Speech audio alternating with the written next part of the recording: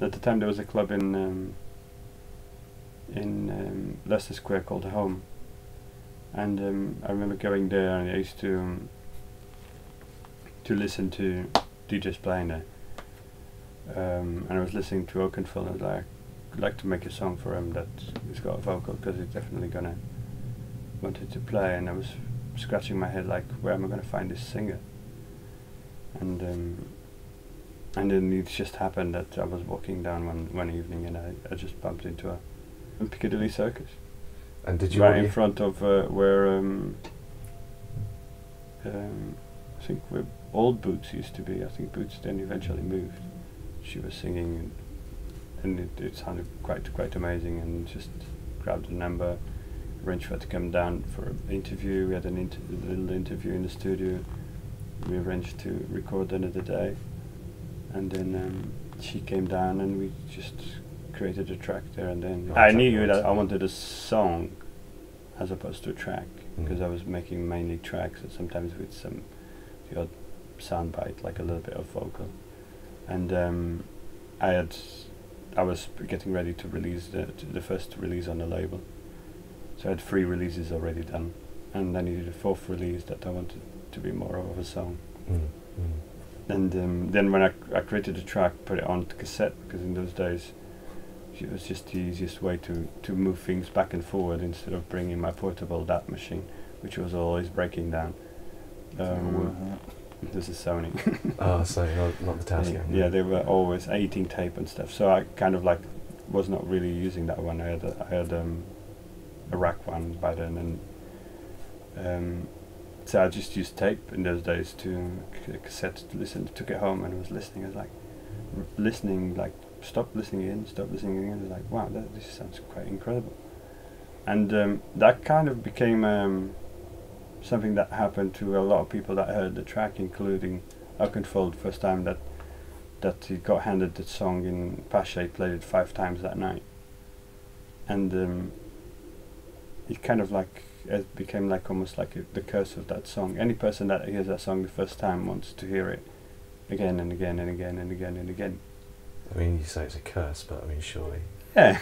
You can't say you're not proud. Yeah, I am proud, but eventually, I mean, the song became. It kind of achieved quite some incredible landmarks. Like at the time, by the end of that summer, I think the summer of 2000, we were promoting the record really hard, sending it to DJs. People coming back from Ibiza, calling Radio 1 and asking for that song, and nobody even knew what the song was. So they tried to track down what the song was. That created kind of a bidding war between record labels, and we were getting ready to release the record. We put the record up for pluggers, and we presented the record onto Radio 1 playlist. Which usually you've got one shot. If the record doesn't go on a playlist, that's it. Next week there's new records. Our record was presented on to playlist for about 5 weeks, non-stop. They kept going, kept knocking back, they kept going, kept knocking back, and you only managed to get into the playlist once I've licensed it to a major. Then they allowed it to go on a playlist, and it became the most played record on Radio 1 for 12 weeks. And all of a sudden there was a lot of people that thought they knew what I was doing, so I kind of like became synonymous of that sound. And then that opened the doors for a lot of people creating very similar tracks that achieved quite some success as well. And it kind of created a little bubble of dance music in the UK.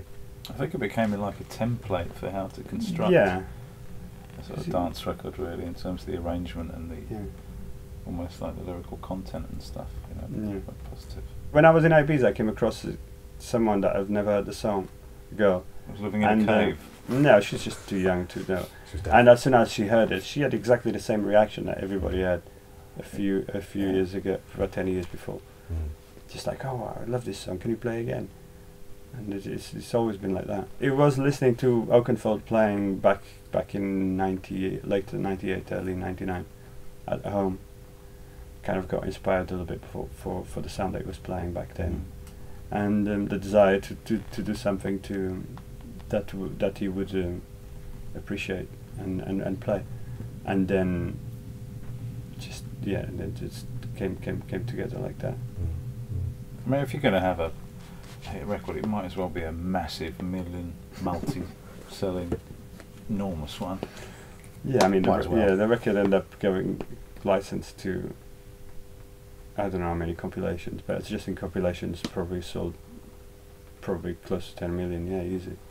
I remember it shifting things a little bit. At the time I was, I'd done some time, literally close to some time, working for record companies as a, these days they've changed the name to sort of like promotions guy, but basically it was hyping teams, and so I was very, very aware of what was going on in the charts and the structure of how a record was put together and what happened during a release, and it was I mean, really it's safe to say it was a phenomena, that record, and it's difficult to, sometimes those records can be a curse as well, because they're difficult to live down, and people tend to want you to do the same thing. I mean, I remember when I was asked to work with Republica, they had a kind of similar problem.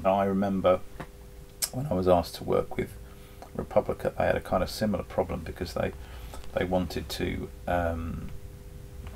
they were asked to basically to recreate Ready to Go, which at the time was a massive hit all around the world and licensed to, and they'd done hundreds and hundreds of syncs, NHL and NFL and all that sort of stuff in America as well. And a big hit like that, like Touch Me, is, you know, it's just difficult to follow up because you're not going to get all the stars to line up every single time. And it's important to remember when a record is that big, it's because everything has just worked, everything. And it's not so much about how hard you work. Although the harder you work, the luckier you get, but you need that extra spark of everything lining up for it to be monumentally and globally successful like that, something like that.